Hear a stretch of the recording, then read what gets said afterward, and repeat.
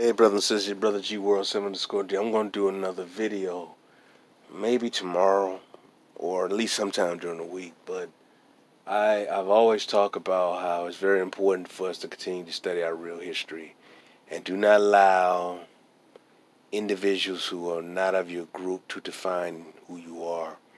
I'm constantly hearing on YouTube and other outlets how foreigners, no matter what racial background, are trying to dictate and define who we are. And I'm hearing it also, mainly a lot of these black immigrants, man, trying to define who we are, telling us who we are, when they have no idea who the hell we are. They don't know our history or our culture. They just run off the mouth, and they shouldn't be speaking on any of our issues. They just shouldn't. They have no business. They have no linkage to our lineage.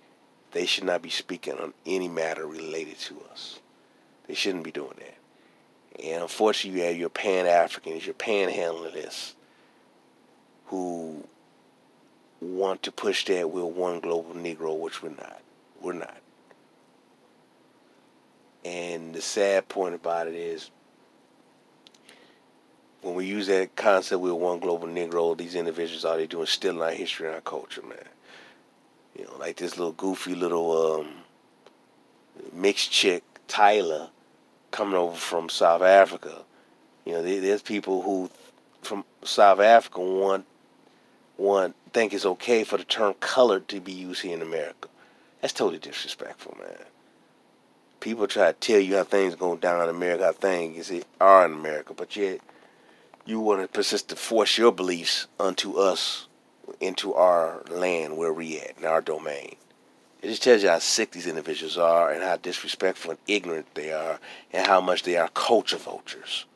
Remember, this stuff was created by us. This doesn't come from no Africa, the Caribbean, or no black Latinos. This comes from us.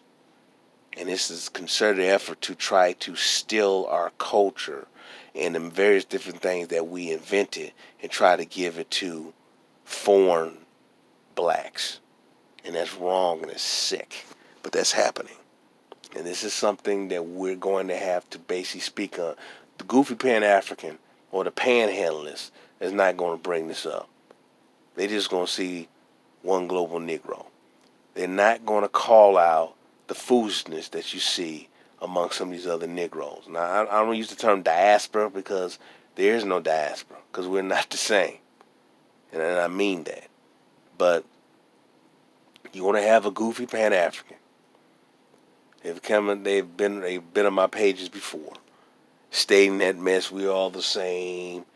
Won't we just stop being tribalistic? I mean, really? All I say is, we're going to have to realize what we truly are. Stop listening to outsiders tell you who you are. You're going to continue to be confused and lost when you have foreigners tell you who you are. You're going to have to stop doing that. Study your real history. Do not allow idiots to dictate and tell you your history, even if they look closer to you in skin complexion. So, brothers and sisters, that's just a quick video I'm just making now. But just to emphasize, continue to do research and do not allow foreigners to write your narrative and to tell you who you are. And that includes foreigners who are melanated, who have skin tone closer to you or like you. That includes them too. Because a lot of them are used as buffers to go around to cause confusion in our communities or when it comes to our identity. Wake up, brothers and sisters. Peace and love.